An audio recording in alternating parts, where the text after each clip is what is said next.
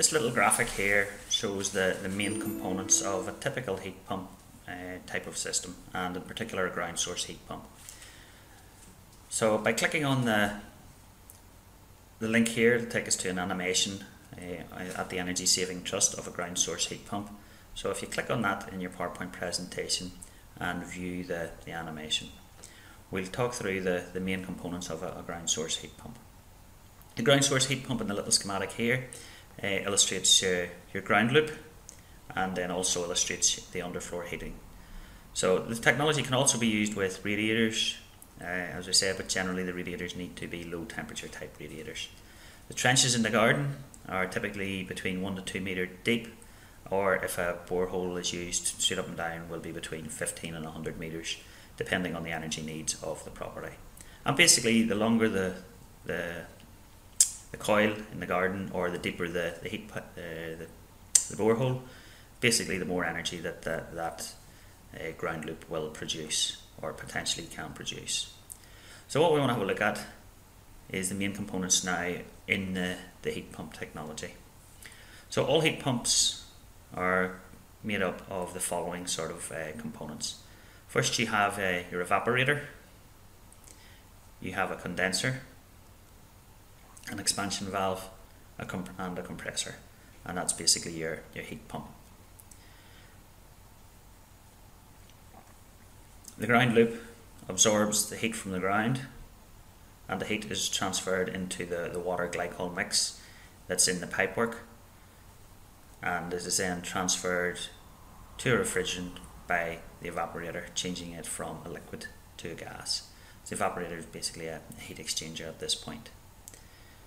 What the compressor does then is that gas that it has transferred its low grade heat to, that gas is then compressed, and the compressor compresses the gas, which causes the temperature to rise.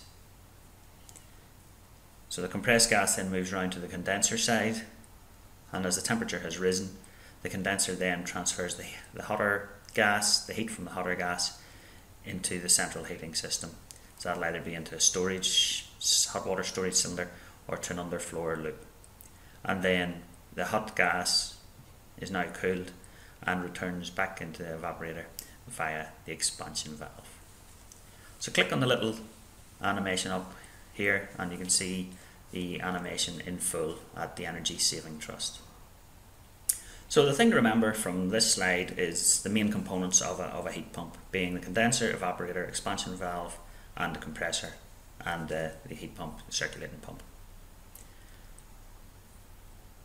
To conclude this section on ground source heat pumps, just a little recap of what we've learned. Ground source heat pumps can use both horizontal and vertical ground source heat pump systems. The ground loop, or the network of pipes pumping the water underground, can be fitted horizontally or vertically. Horizontal systems are laid in shallow trenches over a wide surface area, whereas vertical systems use boreholes, depending on the size of the system, can be anywhere between 15 to 100 metres deep. Size of system really depends on the available space that you have around your property.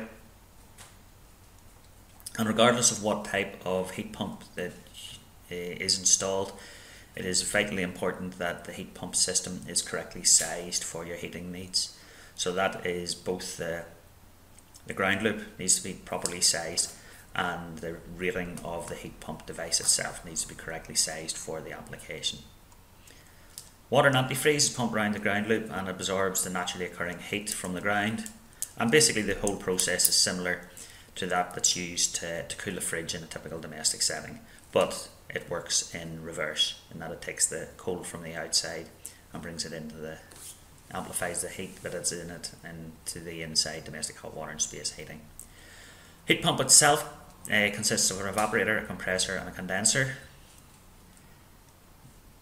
to take the heat from the water mixture and transfers it to your domestic heating system.